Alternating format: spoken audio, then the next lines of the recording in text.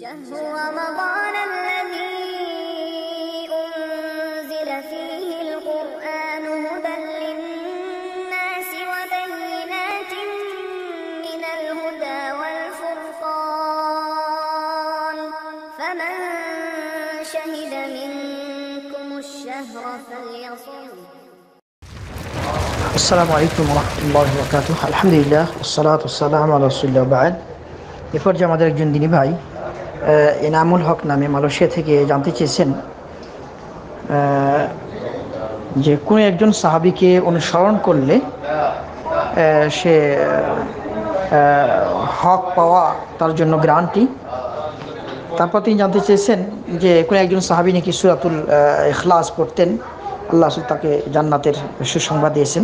জি, এখানে দুইটি মাসালা আপনার বা দুইটি পয়েন্ট আপনার প্রশ্নে উল্লেখিত হয়েছে।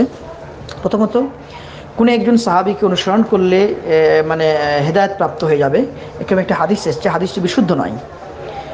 বিআইহিম ইহতাদাইতুম ইহতাদাইতুম, তাদের কোনো একজনকে যদি তুমি কি করো, অনুসরণ করো, ইহতাদাইতুম, হেদায়েত প্রাপ্ত হয়ে যাবে, এই কথাটি সঠিক নয়, আল্লাহ রাসূল সাল্লাল্লাহু আলাইহি ওয়াসাল্লাম থেকে প্রমাণিত নয়। জি।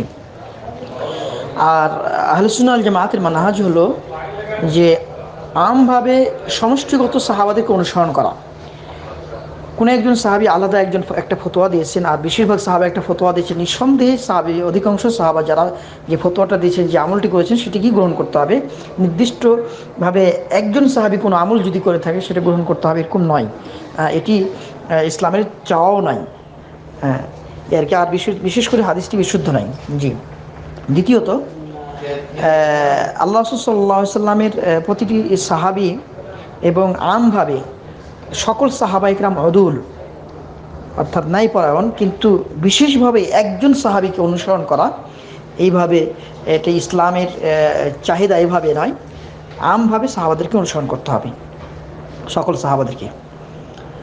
আর দ্বিতীয় যে মাসলাটি বা পয়েন্টটি, যেটি হাদিস সহিহ হাদিস দ্বারা প্রমাণিত, বুখারী এবং মুসলিমে হাদিস এসেছে, আয়েশা রাদিয়াল্লাহু তাআলা আনহা হতে, হাদিসটি বিশুদ্ধ হাদিস নিঃসন্দেহে। কোন এক সময় কোন এক যুদ্ধে রাসূল সাল্লাল্লাহু আলাইহি ওয়াসাল্লাম একজন সাহাবীকে পাঠাইছিলেন। সে যুদ্ধে দিয়ে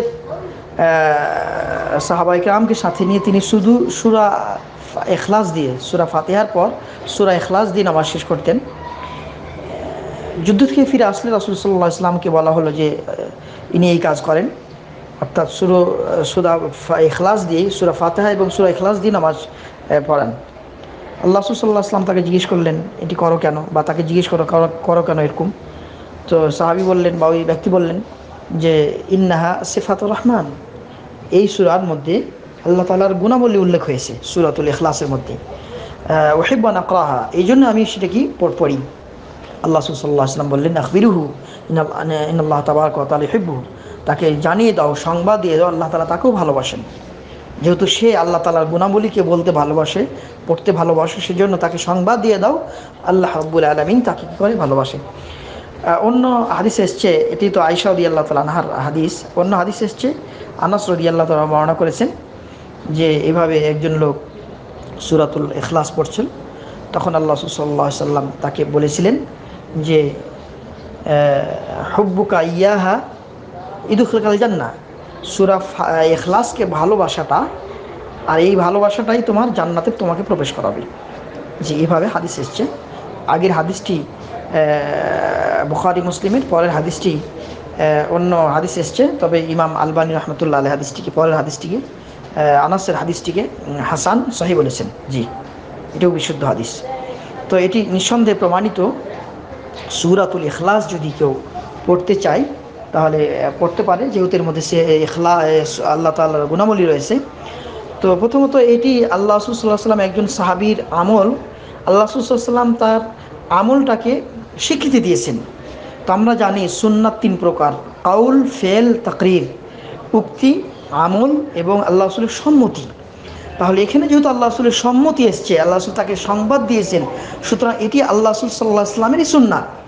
আমরা অনেকেই মনে করি যেহেতু আল্লাহ রাসূলের সাহাবী করেছেন সেজন্য সাহাবীর এটি আমল, কিন্তু আল্লাহ রাসূল সাল্লাল্লাহু আলাইহি ওয়াসাল্লাম তাকে যে স্বীকৃতি দিলেন, ইয়াখবিরুহু ইন্নাল্লাহ তাবারাকা ওয়া তাআলা ইউহিব্বুহু, তাকে সংবাদ দিয়ে দাও আল্লাহ তাআলা তাকে ভালোবাসেন। তাকেও আল্লাহ তাআলা ভালোবাসেন। তাহলে বোঝা গেল এটি আল্লাহ রাব্বুল আলামিন নবী মুহাম্মদ সাল্লাল্লাহু আলাইহি সাল্লাম নিঃসন্দেহে তিনি ওহির মাধ্যমে অবগত হয়েছেন যে আল্লাহ তাআলা তাকেও কি ভালোবাসেন এভাবে। তো আশা করি ক্লিয়ার হয়েছে। প্রথমত তোমরা যে কোনো সাহাবীকে যদি অনুসরণ করো হেদায়েত প্রাপ্ত হয়ে যাবে, কথাটি ঠিক নয়, এটি বিশুদ্ধ হাদিস নয়। আর দ্বিতীয়ত আমরা যে হাদিসটি পেলাম এটি প্রমাণিত, এটিও আল্লাহ সাল্লাল্লাহু আলাইহি ওয়াসাল্লামের সুন্নাত। কোনো মানুষ যদি সূরাতুল ইখলাসকে ভালোবেসে পড়তে চায় তাহলে পড়তে পারবে, এটি আমাদের জন্য গ্রহণীয় আমল। জি, আল্লাহ তাআলা আলাম।